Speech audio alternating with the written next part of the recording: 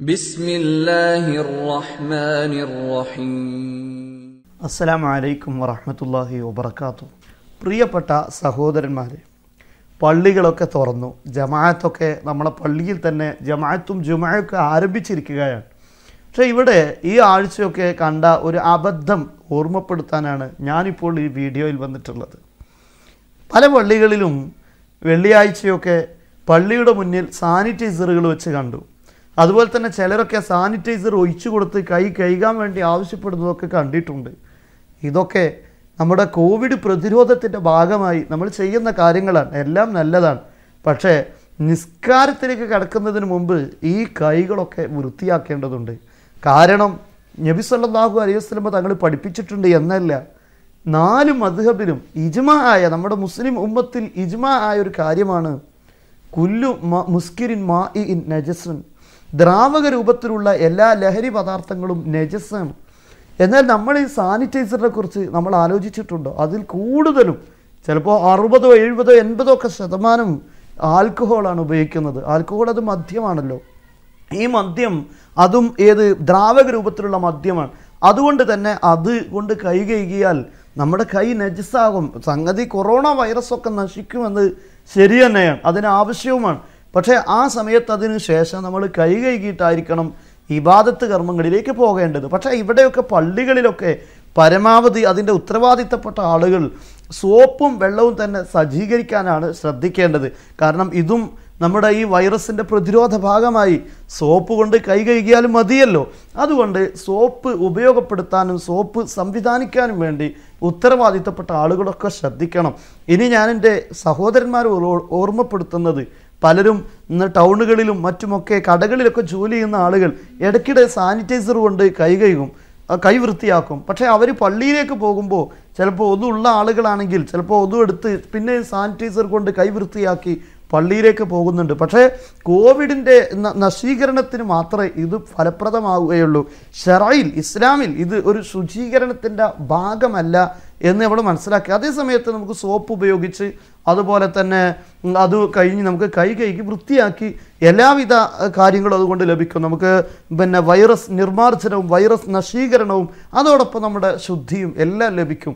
ഇനി അങ്ങനെ സാനിറ്റൈസർ ഉപയോഗിച്ചാൽ തന്നെ അത് ആവശ്യത്തിനായതുകൊണ്ട് വിരോധമൊന്നുമില്ല. പക്ഷേ കൈ കഴുകി വൃത്തിയാക്കണം. മറ്റൊരു കാര്യം പറയാനുള്ളത്, പരമാവധി നമ്മൾ സോപ്പ് തന്നെ സംവിധാനിക്കുക.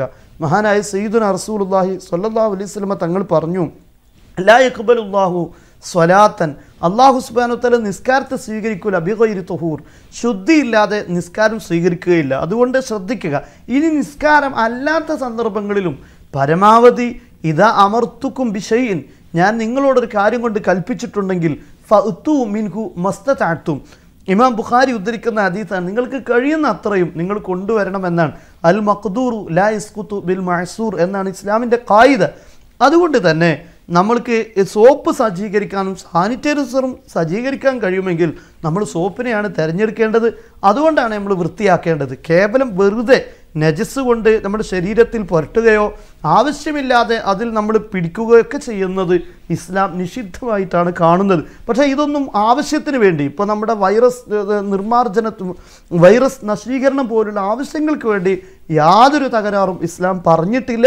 പക്ഷേ ഞാൻ ഓർമ്മപ്പെടുത്തുന്നത്, അത് രണ്ടുമുണ്ടെങ്കിൽ സോപ്പും ഇതും നമുക്ക് സംവിധാനിക്കാൻ പറ്റുമെങ്കിൽ നമ്മൾ സോപ്പ് തിരഞ്ഞെടുത്ത് അതാണ് ചെയ്യേണ്ടത്. പക്ഷേ കടകളിലൊക്കെ ഇത് രണ്ടും സജ്ജീകരിക്കുക എന്നത് പലപ്പോഴും പ്രയാസമുണ്ടാകും. കാരണം വെള്ളം അവിടെ വൃത്തിയാക്കാനുള്ള വാഷിംഗ് സൗകര്യങ്ങളൊക്കെ ഏർപ്പെടുത്താൻ കടകളിലും മറ്റുമൊക്കെ ഒരുപാട് പ്രയാസങ്ങളുണ്ടാകും. അതുകൊണ്ട് അവിടെയൊക്കെ നമുക്ക് സാനിറ്റൈസർ തന്നെ ഉപയോഗിക്കേണ്ടി വരും.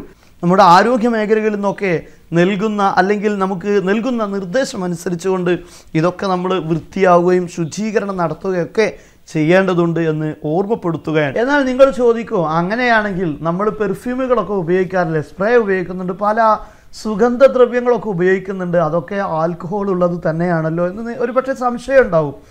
അതുകൊണ്ട് ഞാൻ ഓർമ്മപ്പെടുത്തുകയാണ്, ഏതൊരു പെർഫ്യൂം ആയാലും എന്ത് വസ്തുവാണെങ്കിലും ആൽക്കഹോൾ ഉണ്ടെന്ന് പറയപ്പെടുന്നുണ്ട്. അങ്ങനത്തെ ഒരു വസ്തുവാണെങ്കിൽ അത് ഉപയോഗിക്കുന്നതിന് വിരോധമില്ല. സൂക്ഷ്മതയ്ക്ക് വേണ്ടി ഒഴിവാക്കലാണ് നല്ലത്.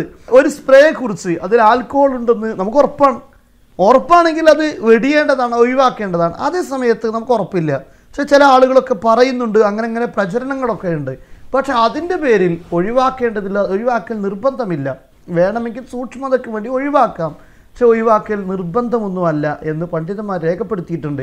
നബി സല്ലല്ലാഹു അലൈഹി വസല്ലം തങ്ങളുടെ സാന്നിധ്യത്തിലേക്ക് ഒരു പാൽക്കട്ടി കൊണ്ടുവന്ന സമയത്ത് ഇത് പന്നിയുടെ നെയ്യ് കൂട്ടി ഉണ്ടാക്കുന്നതാണെന്ന് അങ്ങനെ പറയപ്പെടുന്നുണ്ട് എന്ന് നബി സല്ലല്ലാഹു അലൈഹി വസല്ലം തങ്ങളുടെ മുന്നിൽ പറയപ്പെട്ടപ്പോഴും നബി സല്ലല്ലാഹു അലൈഹി വസല്ലം തങ്ങൾ അത് കഴിക്കുകയാണ് ചെയ്തത്. കാരണം അൽ യഖീനു ലാ യുസാലു ബിശ്ശക്കി എന്നാണ്. ഒരു കാര്യം നമുക്ക് ഉറപ്പാണ്, പക്ഷേ അതിൽ പിന്നെ വേറൊരു സംശയം, നമുക്ക് അത് പന്നി ചേർത്തിട്ടുണ്ടോ ഇല്ലേ എന്നൊരു സംശയമാണ്. അങ്ങനെ സംശയമുള്ളത് കൊണ്ട് അത് പരിഗണിക്കപ്പെടേണ്ടതില്ല. അത് ശുദ്ധിയുള്ളതായിട്ട് തന്നെ പരിഗണിച്ചുകൊണ്ടാണ് അത് ഉപയോഗിക്കുന്നത്. അതുകൊണ്ട് കേട്ടുകേൾവിയുടെ പേരിൽ നമുക്കൊരു വസ്തു ഉപേക്ഷിക്കേണ്ടതില്ല. ചില പെർഫ്യൂമുകളിലൊക്കെ ഫ്രീ ഫ്രം ആൽക്കഹോൾ എന്ന് എഴുതി വെച്ച് തന്നെ നമുക്ക് കാണാൻ പറ്റും. അപ്പോൾ അത് ഉണ്ട് എന്ന് ഉറപ്പുള്ളതാണെങ്കിൽ ഏത് പദാർത്ഥമാണെങ്കിലും നമ്മൾ വെടിയുക. അതേ സമയത്ത് പ്രചരിക്കപ്പെടുന്നതിൻ്റെ പേരിൽ നമ്മൾ വെടിയൽ നിർബന്ധമൊന്നുമില്ല. എന്നാൽ സാനിറ്റൈസർ അതുകൊണ്ട് തന്നെയാണ് നിർമ്മിക്കുന്നത്. ഏകദേശം 80% അതിൽ ആൽക്കഹോൾ തന്നെയാണ് എന്ന് നമുക്കെല്ലാവർക്കും അറിയാവുന്നൊരു സത്യമാണ്. അതുകൊണ്ട് തന്നെ ഇത് വളരെ സൂക്ഷ്മതയോടുകൂടെ തന്നെ നമ്മൾ കൈകാര്യം ചെയ്യേണ്ടതാണ്.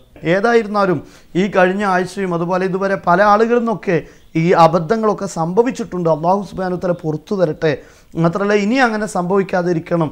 ഇനി ആരെങ്കിലുമൊക്കെ ഉറപ്പുണ്ടെങ്കിൽ ആ നിസ്കാരങ്ങളൊക്കെ മടക്കി നിസ്കരിക്കണമെന്നാണ് ഷാഫി മദ്ഹബിലെ പ്രബലമായ അഭിപ്രായം. അതുകൊണ്ട് തന്നെ ഈ കാര്യങ്ങൾ വളരെയധികം ശ്രദ്ധിക്കുക. അതുപോലെ അള്ളാഹു സുബ്ഹാനഹു വ തആല അറിയാതെയൊക്കെ വന്നു പോകുന്ന ധാരാളം അബദ്ധങ്ങൾ നമ്മുടെയൊക്കെ കർമ്മങ്ങളിലുണ്ട്. എന്നല്ല, അറിഞ്ഞു തന്നെ ചെയ്യുന്ന ഒരുപാട് കുറ്റകൃത്യങ്ങളുണ്ട്. അള്ളാഹു നമുക്ക് എല്ലാം പുറത്ത് മാപ്പ് തരട്ടെ. ഈ മഹാമാരിയിൽ നിന്ന് നമുക്കെല്ലാവർക്കും അള്ളാഹു സംരക്ഷണം നൽകട്ടെ എന്ന് ദുആ ചെയ്യുന്നു. അസ്സലാമു അലൈക്കും വറഹ്മത്തുള്ളാഹി വബറകാതുഹു.